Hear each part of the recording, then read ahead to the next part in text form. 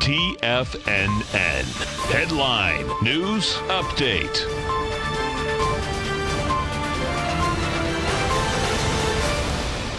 Good afternoon. Welcome to your 1 p.m. update. Currently, we have the Dow trading down 27 points. It's the only of the cash indices that are trading lower. That's 0.1%, trading out at 26,124. If we take a look at just some simple trend lines out here, now I know this might look like a little bit of spaghetti, maybe one of those interchanges in Atlanta or what have you. But what we can see is that it looks to me like the Dow is targeting to the downside about the 26,022 level as its next possible place for support. If we take a look at the S&P 500, take a look at some trend lines out here, we're not really seeing anything broken. We can see that over the course of the last 3 or 4 trading sessions, April 5th, April 8th to be specific, price was running up into a little rising trend line coming off the March 4th, the March 19th, and the March 21st high. Each of you can draw those trend lines in on your system. That's the S&P 500, the NDX. The NDX 100 having made a higher high today, I believe. Let's just check this out and make sure. Today's high is 7606.52.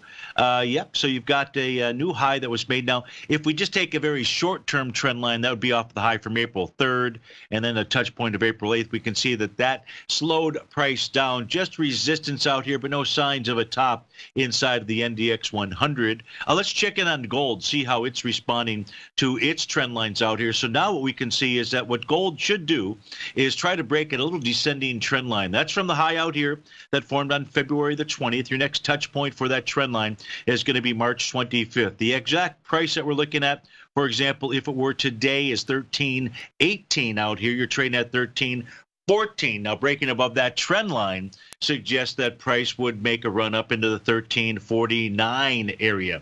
That's what Goldilocks looks like. Let's go take a look at light sweet crude. Traded out at 64.67, up 71 pennies out here. What is light sweet crude doing? It is above all kinds of trend lines out here. Looks to me like it wants to target the 75 level, getting back into the October 2018 area. That's going to be a stinger at the pumps. Thanks so much for being here. Stay tuned. There's an amazing trader and investor. His name is Steve Rhodes, and he's going to be up next. Have a great day, folks.